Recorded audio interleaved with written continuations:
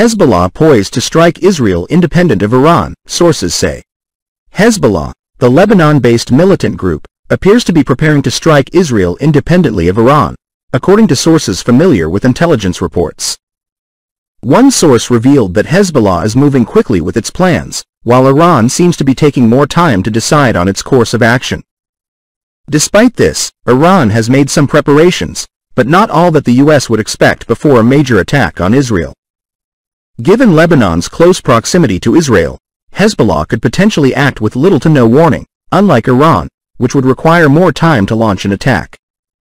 It's unclear how closely Iran and Hezbollah are coordinating at this time, and some officials believe the two may not be fully aligned on their strategies.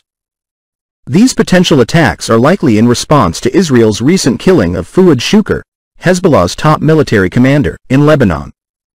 Following this, Israel is also believed to have assassinated Hamas political leader in Tehran, though Israel has not confirmed or denied involvement.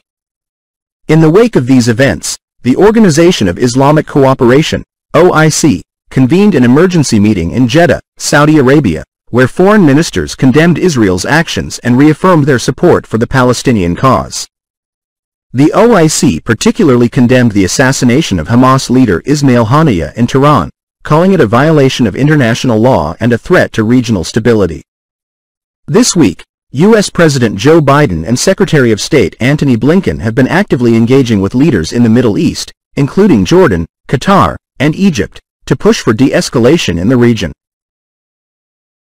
Cyprus ready to assist in large-scale evacuations from the Middle East. Cyprus has announced that it is prepared to help evacuate foreign civilians from Lebanon if the conflict between Israel and Hezbollah escalates. According to government spokesman Yanis Antoniou, the Cypriot government is ready to assist if necessary. Several European Union embassies have already reached out to Cyprus to discuss potential evacuation plans. Cyprus, being the closest EU member state to the Middle East, has often served as a hub for aid and evacuations during regional crises. With a flight time of just 35 minutes from Lebanon, Cyprus is ideally positioned to assist. In addition to flights, ferries could be used to transport people to Cypriot ports like Limassol or Larnaca, a method that has been employed in recent months to bring people to safety. The evacuation plan, known as Operation Hestia, outlines how airplanes from EU states and other countries would pick up their citizens and families from Lebanon or Israel and bring them to Cyprus. The plan also details temporary housing arrangements for evacuees until they can be flown to their home countries. Concerns about a potential major war in the region have grown following the recent targeted killings of key figures in Hamas and Hezbollah, which have led to threats of retaliation against Israel. Israeli military orders another mass evacuation in southern Gaza. The Israeli military has issued another mass evacuation order for large areas around Khan Yunis, the second largest city in Gaza.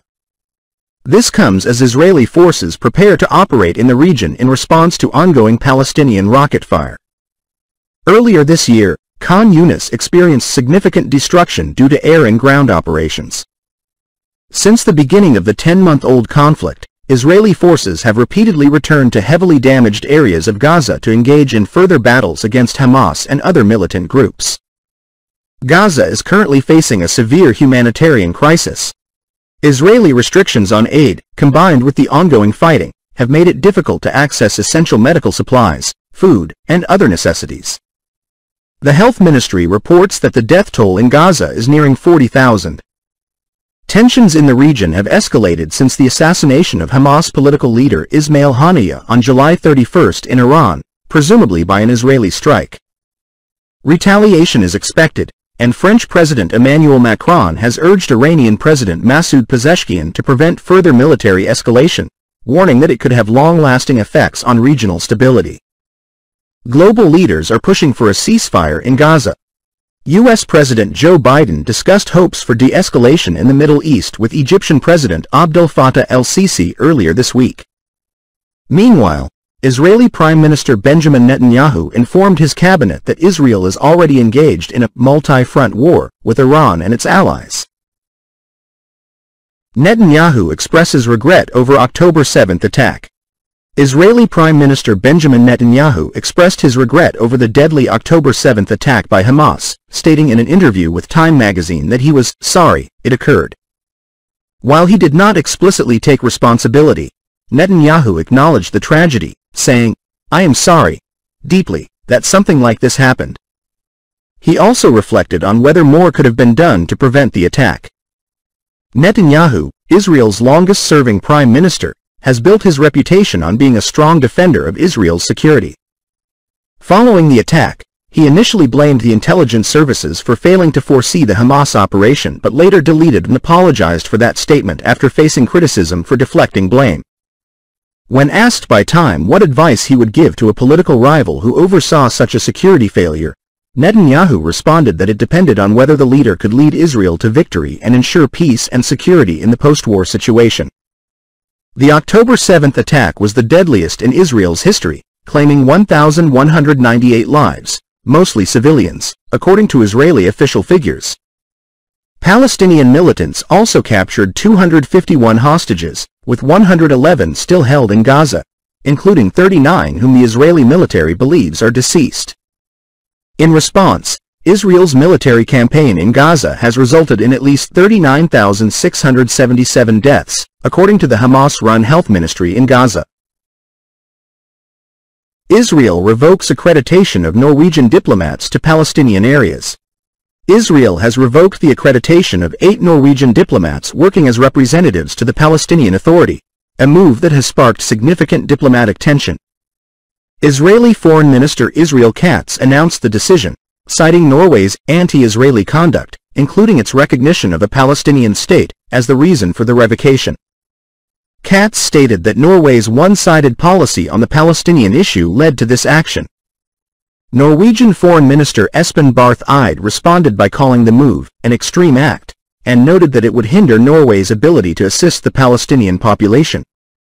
He also warned that the decision would have consequences for Norway's relationship with the government of Israeli Prime Minister Benjamin Netanyahu. The Palestinian Authority condemned Israel's decision, labeling it a violation and breach of international laws. Hussein al-Sheikh, the General Secretary of the Palestinian Liberation Organization, warned of the decision's dangerous implications and significant repercussions. Norway has historically played a key role in mediating peace between Israel and the Palestinians, notably through its involvement in the Oslo Accords. Recently, along with Spain and Ireland, Norway officially recognized a Palestinian state in May, hoping to advance efforts toward a ceasefire in the ongoing conflict between Israel and Hamas. Israel, however, criticized this recognition, arguing that it emboldened Hamas, the group responsible for the deadly October 7 attack that led to the current conflict in Gaza. U.S. nears ceasefire agreement amid rising Middle East tensions. The Biden administration has announced that it is closer than ever to securing a ceasefire in the ongoing conflict between Iran-backed Hamas and Israel, which has lasted over 300 days. The U.S. has been working on a 3-phase ceasefire deal, first outlined by President Joe Biden in May. However, recent assassinations of key Iran proxy leaders have escalated tensions, with fears that these events could derail the peace efforts. White House officials, including National Security Communications Advisor John Kirby, expressed confidence in the ongoing negotiations, which involve Hamas, Israel, the United States, Egypt, and Qatar. Kirby stated, "We are as close as we think we have ever been," but noted that some details still need to be finalized before the deal is signed. The war in Gaza began on October 7 when Hamas launched a surprise attack on Israel, killing 1,200 Israelis and taking 251 hostages, 115 of whom are still held in Gaza. Israel responded with intense military action, resulting in nearly 40,000 Palestinian deaths and around 92,000 injuries, according to the Palestinian Ministry of Health. The proposed ceasefire deal includes an initial 6-week pause to facilitate the release of some hostages in exchange for Palestinian prisoners held by Israel. The second phase would focus on securing a permanent end to hostilities, while the third phase involves the release of all deceased hostages and initiating a major reconstruction plan for Gaza. Secretary of State Antony Blinken described the negotiations as being in their final stage, emphasizing the importance of avoiding actions that could disrupt the peace process. However, potential retaliatory attacks on Israel for recent assassinations remain a significant concern. Iran has confirmed that it would pursue a retaliatory strike against Israel, even if a ceasefire with Hamas is secured, aiming to punish Israel for the assassinations and to prevent future attacks.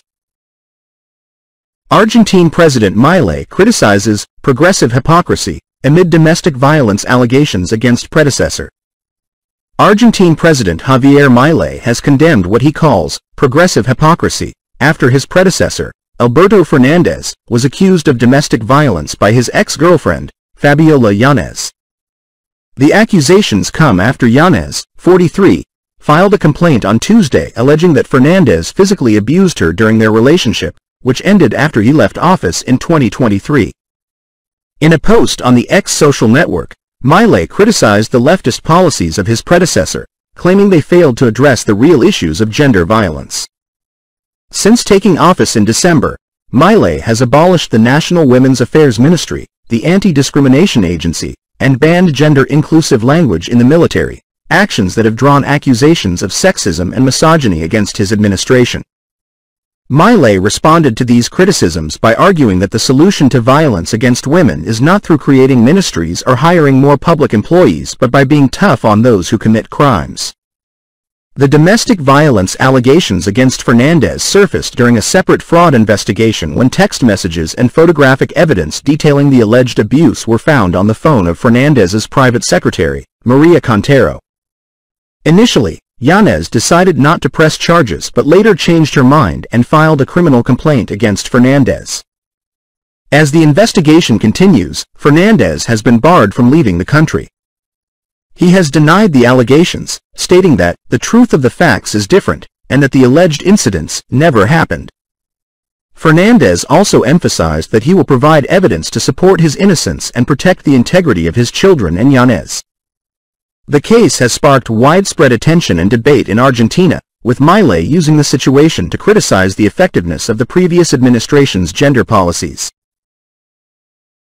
Russia declares state of emergency in Kursk region amid Ukrainian incursion. Russia has declared a state of emergency in its western Kursk region due to an ongoing incursion by Ukrainian forces. The incursion, which began on Tuesday night, has resulted in the deaths of 5 civilians and injuries to 30 others, including 6 children. Regional Governor Alexei Smirnov announced the state of emergency on Wednesday night, citing the need to address the consequences of the cross-border raid launched by Ukraine. Smirnov also ordered the evacuation of thousands of residents from the border area and announced that humanitarian aid, including supplies like washing machines and refrigerators, is being sent to temporary accommodation centers set up for those displaced by the fighting. Russia claims that around 1,000 Ukrainian troops, supported by tanks and armored vehicles, crossed into the country near the town of Sudza. Fighting has been reported in border villages, and air raid warnings have been issued. Despite these developments, Russian President Vladimir Putin described the incursion as a large-scale provocation, and claimed that Russian forces have thwarted Ukraine's attempt to breach the state border. The Russian military, led by General Valery Gerasimov, reported significant Ukrainian casualties and losses of military equipment. However, the Institute for the Study of War suggests that Ukrainian forces have made confirmed advances of several miles into Russia's Kursk region, penetrating at least 2 Russian defensive lines. Ukrainian officials have not officially commented on the incursion, but Ukrainian MP Oleksiy Honcharenko claimed that Ukrainian forces had captured a natural gas hub in Sudza, a key facility exporting Russian gas to the European Union. He also emphasized that Ukraine is taking the initiative in the conflict and urged for continued support from international allies, particularly the United States. The White House has confirmed that it is in contact with Kyiv to understand Ukraine's objectives but has not been informed in advance of the incursion. Press Secretary Karine Jean-Pierre declined to speculate on whether U.S.-supplied arms were used in the operation, reiterating that U.S. policy remains focused on supporting Ukraine's defense against Russian aggression. North Korean defector crosses neutral waters to South Korea. A North Korean defector has successfully crossed neutral waters separating North and South Korea, arriving in the South early Thursday morning. The individual was apprehended by South Korea's military and is currently being investigated by relevant authorities. According to South Korea's Joint Chiefs of Staff, JCS, the defector is believed to have crossed the Han River estuary, a neutral zone located west of the inter-Korean border, and reached South Korea's Gyeodong Island on foot during low tide. The defector reportedly expressed a desire to seek asylum in South Korea. As of now, there have been no unusual movements from the North Korean military in response to the incident. This defection is notable as it involves crossing by sea, which is less common compared to the majority of North Korean defectors who typically escape via land routes through China. Historically, over 34,000 North Koreans have defected to South Korea to flee harsh economic conditions and the oppressive regime in the north. However, the number of defectors has significantly decreased since North Korea tightened its borders due to the COVID-19 pandemic. Despite this, 105 defectors managed to reach South Korea in the first half of this year, showing a slight increase compared to the same period last year. Vietnamese Navy frigate visits China amid escalating tensions in the South China Sea. A Vietnamese Navy frigate, the guided missile ship 015 Tran Hung Dao, arrived in southern China on Wednesday for a 5-day visit, signaling efforts to enhance military relations between Vietnam and China despite ongoing tensions in the South China Sea. The visit takes place in Zhanjiang, Guangdong Province, home to the headquarters of China's Southern Theater Command Navy, which oversees operations in the disputed South China Sea. During the visit, both countries plan to engage in various activities, including ship tours, cultural exchanges, joint exercises, and receptions, with the aim of improving mutual understanding and trust between their navies. This visit comes at a time of heightened military activities in the South China Sea. The Philippines, along with the United States, Canada, and Australia, began their first ever joint naval and air exercises, while China conducted joint sea and air patrols around the contested Scarborough Shoal. Additionally, there have been reports of Chinese drones flying close to Vietnam's coastline, increasing regional tensions. Despite their long-standing disputes over territory in the South China Sea, Vietnam and China have made efforts to improve communication and coordination. Recently, both nations conducted joint patrols in the Gulf of Tonkin, focusing on search and rescue operations and signal light drills. Vietnam, while maintaining its critical stance on China's expansive claims in the South China Sea, practices bamboo diplomacy, carefully balancing its relations with China and the United States. This approach allows Vietnam to build strong defense ties with the U.S. and its allies, such as Japan, which recently announced the provision of defense equipment to Vietnam as part of an ongoing agreement. Prosecutors allege Hunter Biden agreed to lobby U.S. on behalf of Romanian businessman. Federal prosecutors have made new allegations against Hunter Biden, claiming he agreed to lobby U.S. officials on behalf of a Romanian businessman facing legal troubles in Romania. This latest development is part of the ongoing tax evasion case being pursued by special counsel David Weiss, with a trial scheduled to start in September. According to the filing, Hunter Biden allegedly agreed to influence U.S. policy by reaching out to U.S. agencies and officials regarding the Romanian businessman, identified only by the initials GP. Prosecutors stated that Biden did contact U.S. government officials, including those at the State Department, but did not provide specific details about these communications. One of Biden's business partners is expected to testify that they were concerned about the potential political fallout of the lobbying work and, as a result, disguised it as real estate management. However, prosecutors clarified that this witness has not alleged that Biden engaged in improper political influence. Despite years of investigation, Hunter Biden has not been charged with any foreign lobbying violations. The prosecutors have indicated that they do not plan to introduce evidence or argue that Biden violated the Foreign Agents Registration Act, FARA, or that he was funneling money to his father, President Joe Biden. House Republicans have previously scrutinized payments Hunter Biden received from Romanian business associates, but these claims have not been substantiated in court. Hunter Biden has pleaded not guilty to the tax charges and has argued that the investigation is politically motivated.